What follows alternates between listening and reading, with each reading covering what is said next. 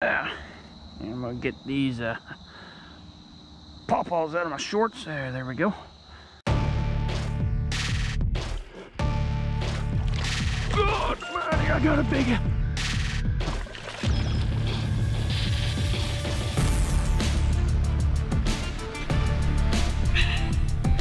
Check that out.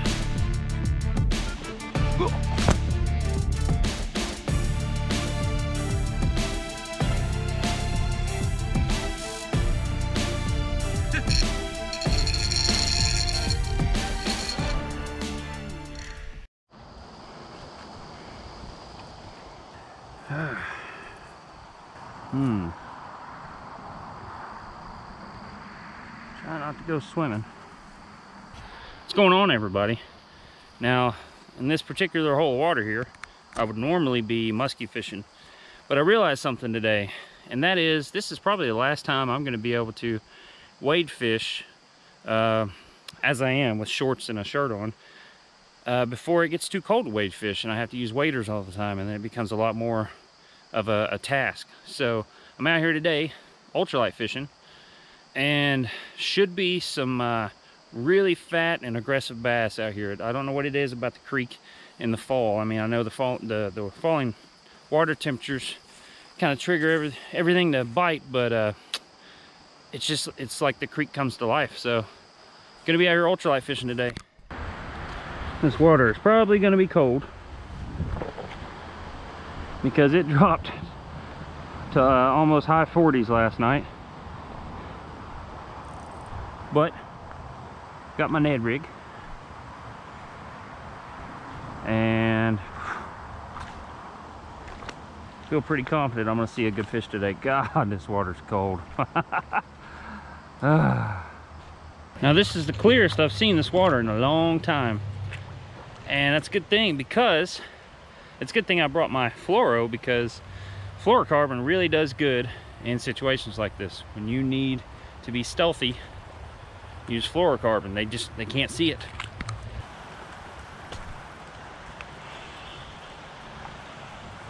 I thought I had a muskie. Muskie just came out right there. I have to go around and unhook this.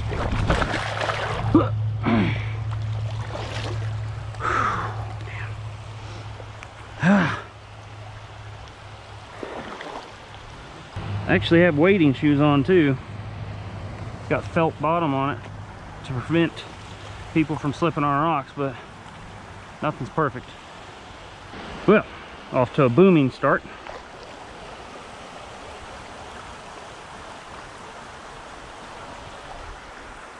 Off to a booming start. The only bad thing about fishing with a Stella is you value the reel more than your own life and safety sometimes. But we're good. And didn't damage the reel at all. My knee got a little banged up. The Army did that to him years ago.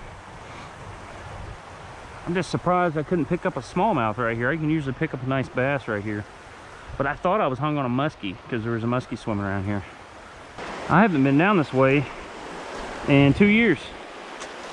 Last time I fished this way was when that little boy was drowned in that flood. So I'm pretty excited to see how this has changed. I can already tell there's going to be fish in different spots this time. Hey! Yeah! Alright. I'll take a picture of those. Ah, they're hard too. Cool. So those are paw-paws, and they are very good to eat, but unfortunately they aren't ripe, and I'm not going to pick them from the tree. But that's a good sign. I'm hoping I can find some laying around on the ground. There's a lot more trees down here. Yeah, all kinds of them. That one's almost ripe. Oh, well, okay. So these are kind of like bananas. Ooh, that one's ripe. These will fall off a tree when they're ready. But if you grab them at just the right time, you can pick them and they'll continue to ripen after you pick them. I'm trying to feel, yeah, these are really soft, so those are good. Oh yeah, this is already a score here.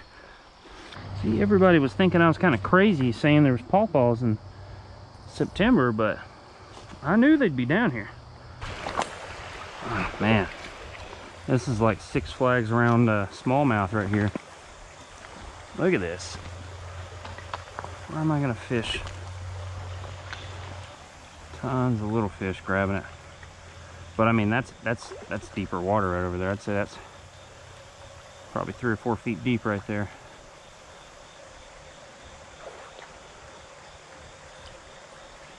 What do I got?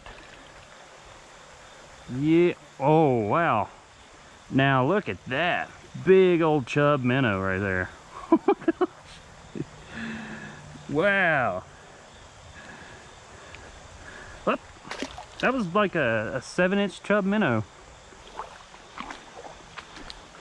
Man, you would have thought there'd be a big bass in there. This is like my Zen garden. This is my place I go to relax. You can't beat this.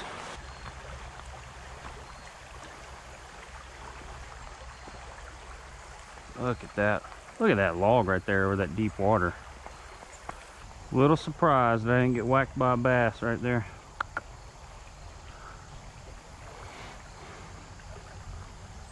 Ooh. There's a fish. Oh, yes.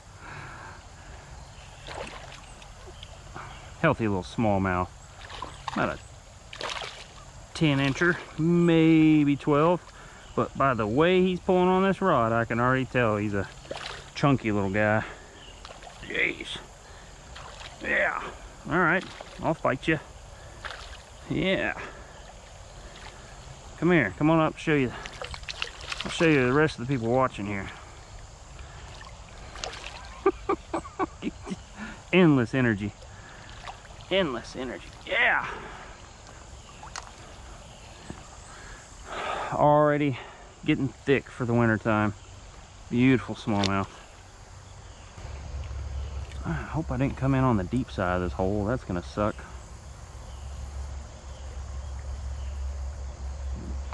Jeez.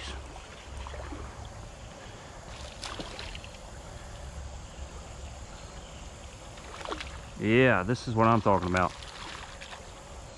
Fall smallmouth fishing. Come here.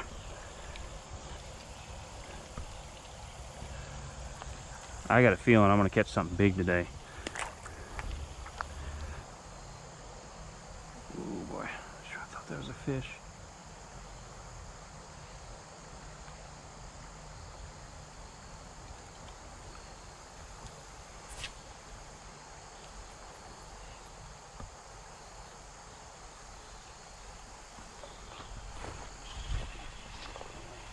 Where you at?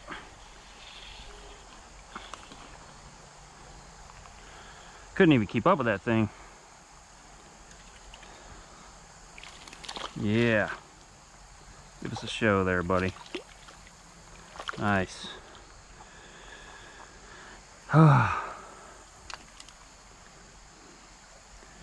He's not the 4-pounder. That's what it's all about right there.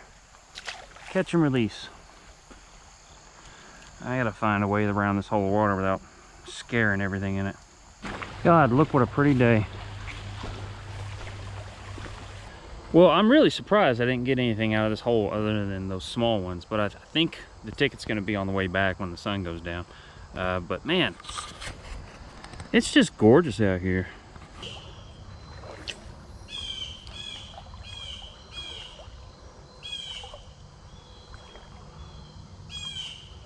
Ooh. Do you have it? Ooh. Solid fish here. Ooh, man.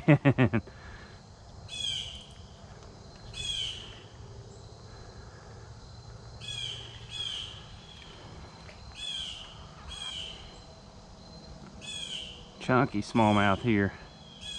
Chunky smallmouth. Oh man, look at that swirl he made. Look at me, man. I am pulling on this fish. It's pulling on me one. Yeah. Yeah. Jeez. I'd like to get a picture with you, honey. I need a little hand net. Oh man. Oh man. Picture time. Picture time. Jeez. Oh, you can't beat smallmouth, fall smallmouth fishing. He's got me all tongue-tied. Oh yeah. Oh yeah. Oh yeah. Oh yeah. They float. Come here, baby. 0% chance I just put paw-paws down my shorts. On the plus side, oh man, yeah, these are ready to go. Well, I had to put the Ned rig back on. And I'm gonna get these paw-paws out of my shorts. There we go. And oop, that one went down a little far. All right. I'll put those down there. My bag is really heavy now. I want the big one hanging out right there.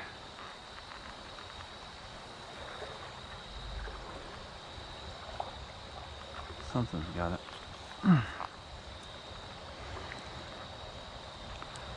That is a adventurous little hole of water there. Look at that. Right on a log pile.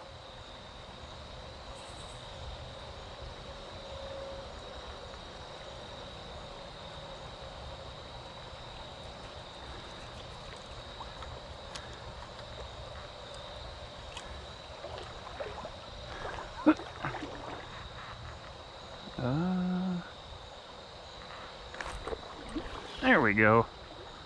Get out of there. No way this is a rock bass. That is a rock bass. I was wondering when I was going to catch one of you all. Jeez. You would have thought that was a 1.5 pound smallmouth the way I set the hook on it and it didn't move. That was treacherous.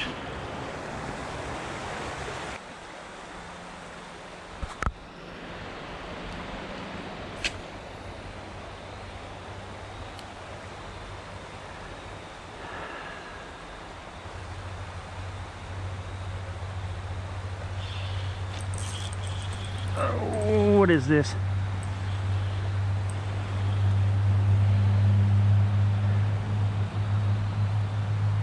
What is this? Rock bass. Nice. Yeah, man. All those colors, I thought you were sauger.